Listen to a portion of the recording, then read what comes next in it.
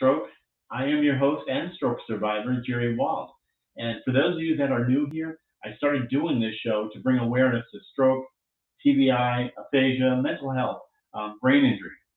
And I also wanted to provide a platform for all survivors to share their stories, their journeys from all across the world, and also bringing on experts in brain health to share their knowledge for all of us to learn.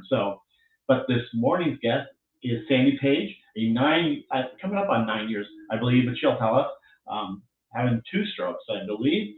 So I'll just make comments, ask questions, and also, if you haven't done it, please subscribe to my YouTube channel. So we'll get started right now. So sit back, relax, and let's get this going.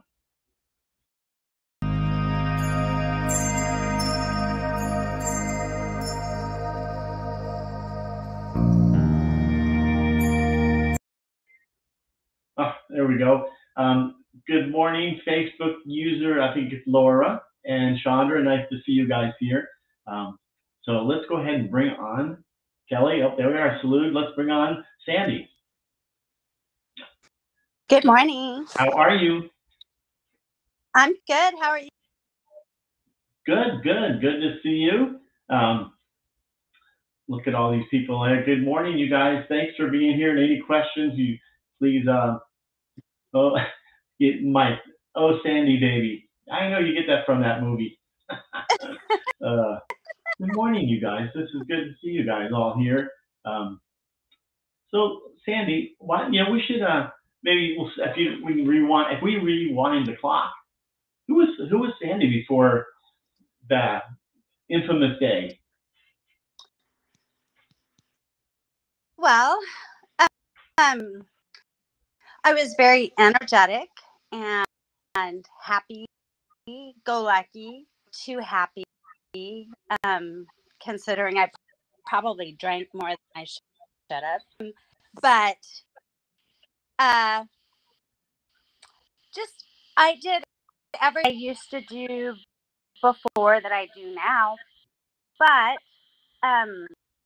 they take care of me. So I had extreme high blood pressure. I was pre-diabetic because I gained a ton of weight back. But other than that, though, I've always.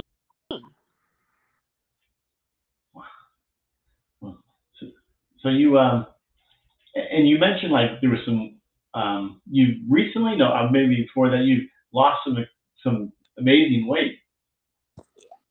Yes, just in the last year and a half, almost 82 pounds. My neurologists both recommended intermittent fasting, which my cognitive abilities, because after my strokes, if aphasic, I could barely talk, and a speech pathologist that taught me how to by singing. So I would sing coffee, like coffee, but it made me the opposite side of your brain, and so I learn how to speak a little bit easy, how to sing your words. Right. So, but I started doing the intermittent fasting. So pretty much I stopped eating. I was a heavy snacker because I never slept well. So I would get up and I'd watch the Food Network station and they'd be making mac and cheese. And I thought, ooh, mac and cheese. So and make myself some mac and cheese. And it really, I was 181 pounds. Now I'm 108. So, I've gained a little bit of weight because I went from with sharp hay, meaning I dropped all this weight that I am 57. I have elasticity in my skin that's not great. How to lift weights, which is super challenging because feeling in my right side. So I have movement being done during my strokes, but I have absolutely no feeling. Lifting weights is extremely difficult because of having no feeling on that side. So it's a challenge, and so my girlfriend, my personal trainer, is teaching me how to in the mirror, and it's more muscle memory. I'm able to lift a few weights. Okay. That's great. That's great. Now, what led up to your stroke? Was there any warning signs? No, I had just the high blood pressure, smoker. But right before I had my strokes, I had tendon, and so I was supposed to have had a foot reconstruction. In order to have foot reconstruction, I had to quit smoking. And so, in years, I mean, I quit like 13 times. You know, I was a closet smoker. Where I was never proud of it, but it was so addictive. And so I quit smoking, and then I was my foot reconstruction. I ended up having a TIA. What was happening? But I was at Albertsons with my son, and I'm walking around and I'm shopping for. But all of a sudden, I couldn't figure out I was supposed to go down, and so in the back of my mind, I'm thinking things weird, but I have to act normal because my son's there, right? And so, and I pick out a few things. I don't even know what I bought, really. Walked up to the checker, and it was a good friend of mine, Terry, and she said, but she had no idea what it was because I couldn't speak, right? So she's saying, I'm shaking my head. And she says, how are you feeling? And I said, like this. And I couldn't find my words then. But by the time I got to the drive home, which I have no idea how I made it home, but I had no idea. And then another week later was my anniversary, my son's basketball game. And I was supposed to have made his team going to make a yakisoba to serve for his team dinner. And so I'm in the kitchen, and all of a sudden I dropped the paddle, and my arm's dangling. And I looked at my husband because we're getting anniversary. And I looked at him, and I couldn't form my word, jarbled mess. My husband's a lineman, so he knows about it. So he told me to sit down. He put the dogs outside. The ambulance was here in about 3 minutes. And we live, I mean, the closest place is probably 5 minutes of apartment, and it's just a little fire department. But anyhow, they came and they looked at me, and I was barely young. And so,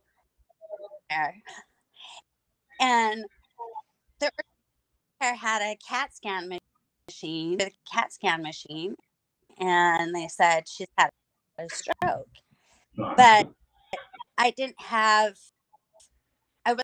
wasn't paralyzed at all. It was just that I couldn't. So the clot ended up going and bursting. And so I became aphasic and had to learn, read and write. The reading still not. Talking is great, about 80% until I'm very nervous, Right. or something exciting is said, or it's late at night and my brain is tired. My husband, my dog's names, and so that was the first story. And then the second story, after they decided that I had this stroke, they took me to the hospital and CAT scan, and they thought that maybe it was or something like that. They didn't have any known cause except for extreme. And so I went back home, and then a few months later, everything kind of calmed down. Right. One went back to work. They thought, so I'm just sitting at home, just surviving. So, to my son would take me to my therapist, and in March, after everyone is gone, I'm playing, and all of a sudden I dropped my iPad, and I knew exactly what was happening. Right. I dialed 911. I knew that I had to get my dogs outside, because he like to come inside when there's growling dogs, right? So I knew I had to get them out. I was completely paralyzed on my right side at this point first. Yeah. And so outside, and I'm trying to talk on the phone with my left hand. Is kind of dragging. I dragged myself out to the road, and some lady was walking by, noticed that I had the phone in my hand. So she grabbed the phone, and it was, 911. And so ping the exact address, because it's not on your house phone, it's on. And so she told him where I was, and she thought that was a drug user, because Right. I called out there and so anyhow, I called her my little angel now. But it was an ambulance guy that took me to urgent care that decided that a little bit more serious. And so he took me to Evergreen Hospital, one of the number one hospitals for strokes. And so that just was asking my husband, he said, I noticed that she's had Dave as well. I ended up getting a CD of the CAT scan. So that's, point number one. If you ever go to the hospital, please, every, procedure that they do, even if it's just something of your brain, because this neurologist, my CAT scan determined that I had a tear in my carotid. There's something wrong with her neck. And Dave was just like, what do you mean? Apparently I have that tear. And so the little blood clot goes up there and at your brain. And so I had one of the best, what do you call it? He does like vascular and very hard surgery, because there was a little clot there. So all it took was just one little image, and I don't know what I would do, because I think with the TP of it, once. Wow. So, because when the clot, I ended up getting the TPA, which feeling what having some sort of movement, and I really wish that it would work, because I'm not perfect. This stroke messed with me, but there's a lot of people that are worse, and I hate that. Right. So, what deficits do you have right now? I still have absolutely no movement, so I'm constantly burning myself. I still have a really hard time. My memory is super bad, but like we were talking about, I live off of I know what I'm doing every moment of every day on my phone. So my husband doesn't like it because it's constantly, because I knew that I had this thing with you, even though we taught it, but still, at 7 o'clock in the morning, I'm thinking, what? And all of a sudden my phone alerted me at 7. It says, you need to get ready. You have to make an appearance at 8 o'clock, and you can't go on looking like I did this morning. But yeah, Well, I don't usually look like you're terrific looking.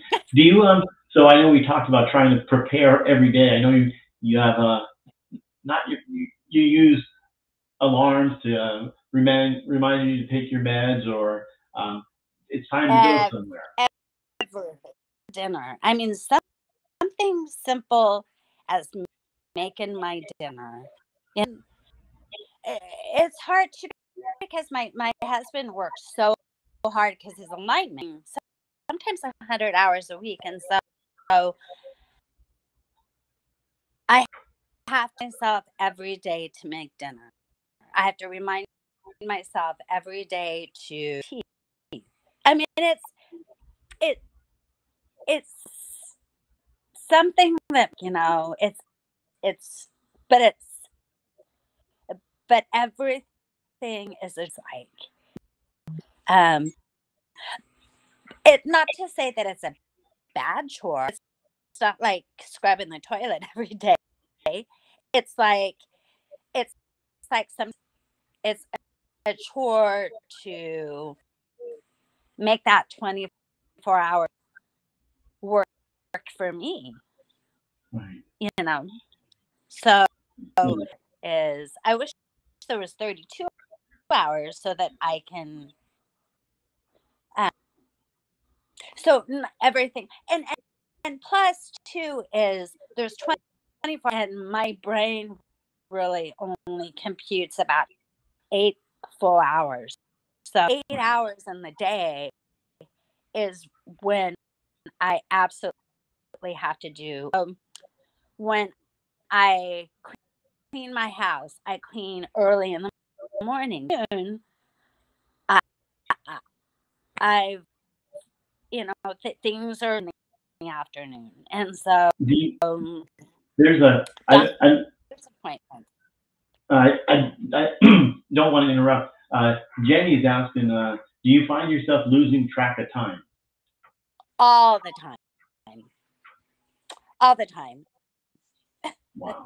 I mean, it's incredible how that's why I said I wish day, because that 1 hour is 15 minutes in my mind, but then sometimes that 1 hour is 24. So I think it depends on what time it.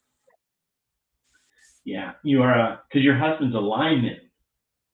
So that's why he Yes, works 100 hours sometimes a week. tons of hours. Yeah, Yeah. going to Florida, but he's since they sent so many people from working over here, you know, because Yeah. people here need power as well. Yes. Now, do you ever? I know there's some. There's been several questions because we talked yesterday about mental health. How do you handle that? You know, sometimes we hide it, but sitting around doing nothing. Does it? Do you ever find mental health an issue? Oh yeah, constantly. I mean, it, yes, all the time. Really, though, I've learned how to. That is she's my breathing life coach, and so has a lot of breathing exercises, and so you can heal a lot by breathing and relaxing, and because I think people that have had strokes are, say, uptight, but their brains are constantly going, can go, and then all of a sudden it can stop, right? But to me, a hamster, going, going, going, going, going, the hamster just falls, and then that's the only time I can stop. I, it it's a constant. I totally understand how people get so and anxious because right now, even though I'm right, I've got it better than most people do. Full strokes are always thinking, when is it going to be the next time? You know, Yes. so it's where um and, and especially with your seizures. I mean, you're going to have them, but you don't know when it's going to be and Yeah. where you're going to be and who. And so, it's depression and anxiousness. And right now with COVID, just already. Right. And so it's a constant struggle every day to be the best that I can be. And sometimes it's not enough, you know, but I've got pretty high, just as far as trying make myself feel good and then good, so it, it's something, just giving compliments and hugs. I'm a hugger. Yeah. So Same here. Same here. Jenny's asking again. Do you suffer neurofatigue? And if so, what do you do to help? I do suffer it. And do is I end up doing something like for a nice brisk walk, even though Oh, in the back of my I don't want to go. I don't want to go. Um, something about walking outdoors, and I've learned how to and, and just being outside with um And my favorite time is when it's raining. I mean, and that's usually the worst time to go, but just even going outside, getting that fresh air, and um, that's pretty much it. I mean, Yeah, no. Are you nervous going outside walking? Is that something you thinking about? Oh my gosh, this could be a pebble in the road, and if it's the wrong way. oh yeah, oh yes. But I have got one of those Apple Watches, Hmm. and all down it alerts Right. my husband if I anything. It alerts. I mean, I really I never did before, but the Apple Watch great because every hour it tells me to stand, right? Yeah. And so my mind is always goal achieved. And so um, if it tells me to stand every hour, I stand that hour. And something to be said about watching those rings form. Yeah, no, exactly. Yeah, but I think it's a great, and it tracks my heart rate and my blood pressure, or not my blood pressure. It does my sleep cycle. It does, you know, a great little tool for being a little watch. Yeah, no, I know that because I have an Apple Watch, not on here now, but it does. Our mine does, like you said, it tracks the REM sleep. When you're really sound asleep, which I'm not a lot. Are you a Yes. good sleep? Are you a good sleeper? Because I'm certainly not. No, I'm a horrible sleeper, but for that. Yeah, yeah, um, Like the mirtazapine, which is for anxiety, um, that has been, and then I'm going to a sleep specialist right now, uh, and so we need to go get a CPAP machine because I have a back of my throat, and they said since I've had so many strokes, that's one of the causes is having stop the night. So, do you have a CPAP machine? no, I know. I think I can't because I toss and turn all night. So I think that thing would I would be wrecking it or something. Maybe that's a No, dumb I think excuse. so too. Yeah, yeah, that's something good in that CPAP machine. But Yeah, I mean that's it. I'm not 100% sure because I had a hard time just wearing a mask. Anything over my face like that. I don't even like to zip up my hair. I just don't yeah, like that type of. I'm not sure how this is going to work, but we'll see what happens. yeah. All I And you're can in. do is try. That's it. And you're in Washington. So the weather there is getting cooler now. It is, but 80 degrees Oh this week. well, So, but we've got some severe, all the wildfires. So our oh air is very unhealthy. So walking well, and running and hiking has been absolutely. for a little bit, but Yeah, yeah. Do you have any? Well, I'm sure in the beginning, like all of us, did you have any, or do you have any kind of swallowing issues or drooling? I did at the Yeah, beginning. I did, but obviously I have drool at night, so I'm not sure how this CPAP thing's gonna work. You yeah, know myself, but um,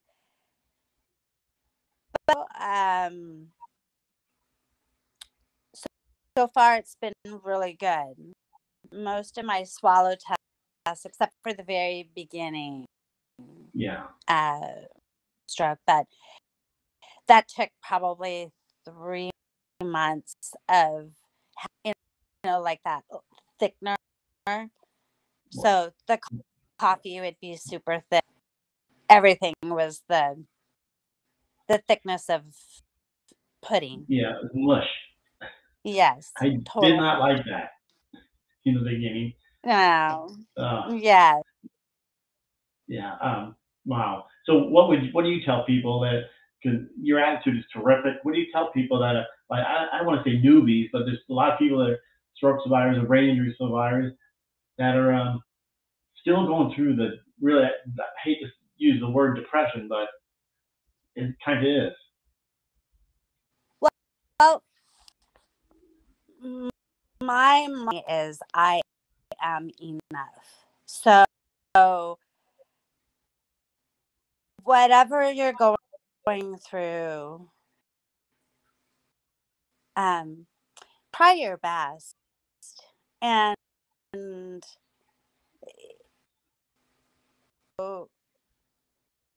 everyone should absolutely,